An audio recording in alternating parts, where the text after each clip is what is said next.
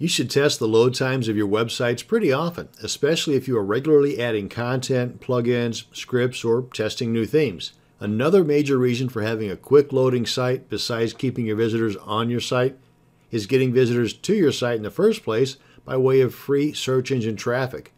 For example, Google considers your site's load speed whenever it decides where in the search results to put your site. Many tools you can use to run these load speed tests are free. One such tool is called Yslow. Yslow is from the development department of Yahoo.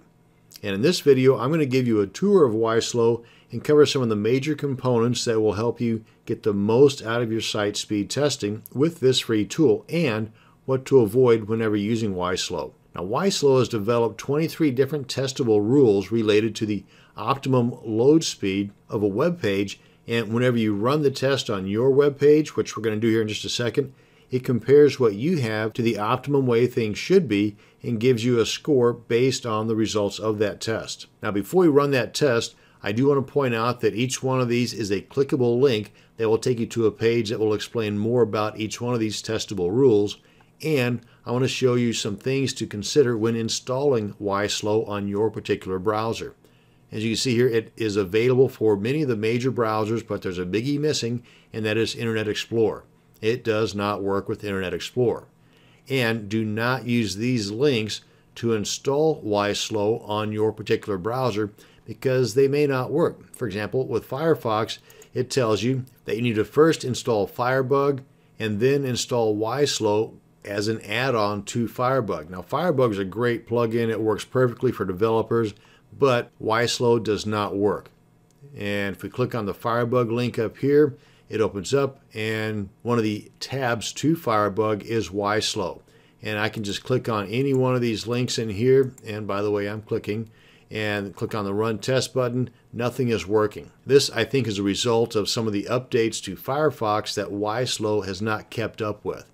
So, how you install Yslow on Firefox, or for that matter on any of those browsers, let's go ahead and close out of this, come on back here, is do not click on these links for installation. Instead, click on the link up here in the top right corner, because Yslow recognizes magically what browser you're in.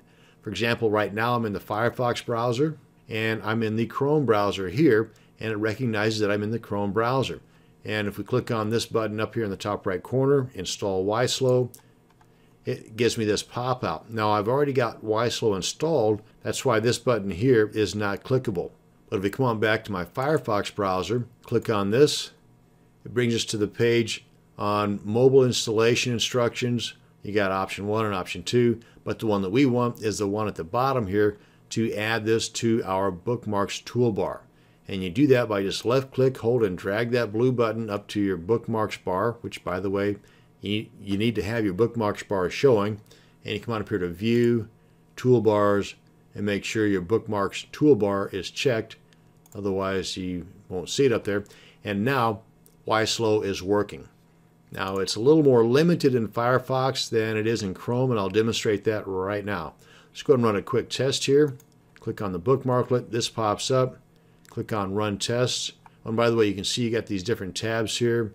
And as soon as you click on one of these tabs, it's going to start running the test. That's why I haven't clicked on those yet to show those to you.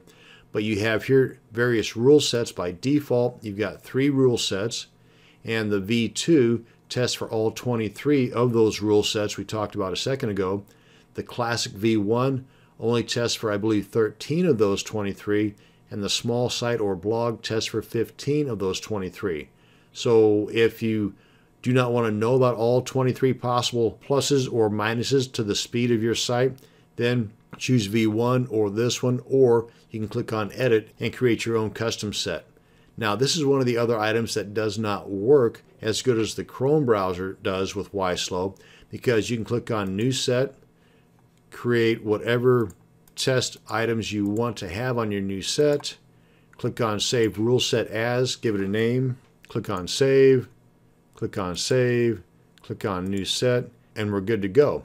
But as soon as we get out of this, by the way, you can see it showing up right here. You can go ahead and run the test right now, but as soon as we click on Close and then go to open it up again, it's gone. It doesn't actually save it. That's another problem or a bug with the Firefox version of Yslow versus the Chrome version of Yslow. Let's come on back here and do this test. And again, this is Firefox. And for the V2, for all 23 rule sets, I've got an overall performance score of 77. And it tells me what I excel at, what I fail at, and those in between. And if you click on these, it will give you an explanation over here to the right of what needs to be fixed and how to go about fixing it. Now, if we do the same thing, go ahead and close this out. Oh, and by the way, you've got a help section over here that if you click on that, you got your Yslow Help, FAQs, the blog, and a forum, and some issues that you might want to be aware of, or maybe you want to report an issue that you just found out about on this particular instance of Yslow. But let's do the same thing over on Chrome. And I've already got it installed on Chrome, so let's come to the website, the exact same website. Click on Yslow, get this little blowout here instead of the iframe setup like with Firefox, but at least this one works completely. Now then you get the same tabs up here. Click on Run Test. And again, I'm in V2 for this test as well. And the other one was 77 on Firefox. Here I get a 78, so there's a little bit of a difference here. And just like with Firefox, you can click on these links here and it'll give you a rundown here of what is wrong, what can be done to improve that score, and so on. Now the Chrome version does allow you to save these rule sets and display it for future reference. So if we click on Edit, come over to New Set and make your own new set. And you might decide to do a custom set if you have a website that is heavy in CSS or heavy in images or some other item that you want to test for, and you're not overly concerned with some of these other rule sets. So you make your custom set.